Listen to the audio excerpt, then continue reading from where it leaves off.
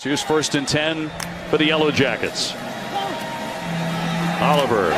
Quick pass and intercepted by Muse.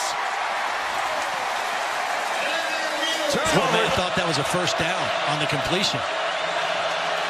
Kagan Baldry, the fullback, in there to lead the way for Corbin, and he got blasted short of the first down. Big hit by Tigers. Crowd the line. They've blitzed a lot today. They bring pressure again. Mond lobs it up, and it's intercepted. Or get the committee's attention by using the hashtag LiveMoss Student Section Contest. DeVito wrestled down by Tanner Muse. Trevor Lawrence, and I feel that way about him. I think most people think he's going to be the number one. Grain of salt, because no one knew what Georgia Tech was going to do offensively. Right, with a new coaching staff and everything. Javonte Williams has stood up at the line of scrimmage. No gain. 2nd and 11.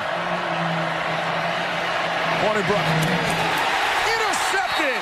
Throws wildly behind an open wide receiver. That could have been a conversion. So 3rd and 21. They bring the blitz again, and Larry escapes this time, and he's got some green grass because he was able to elude the rush.